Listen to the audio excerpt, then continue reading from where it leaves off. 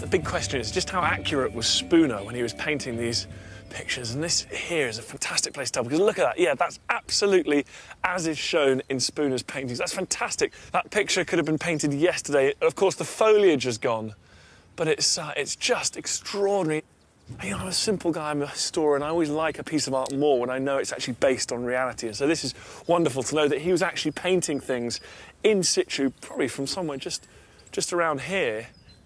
I think the fact that he got the buildings so accurate and put what looks like Winifred the Duchess in front of them with all the wounded soldiers means that we can believe that there probably would have been wounded soldiers, nurses, people mixing out here, enjoying the fresh air, people recovering, of course, so far from the trenches where they'd sustained those terrible injuries.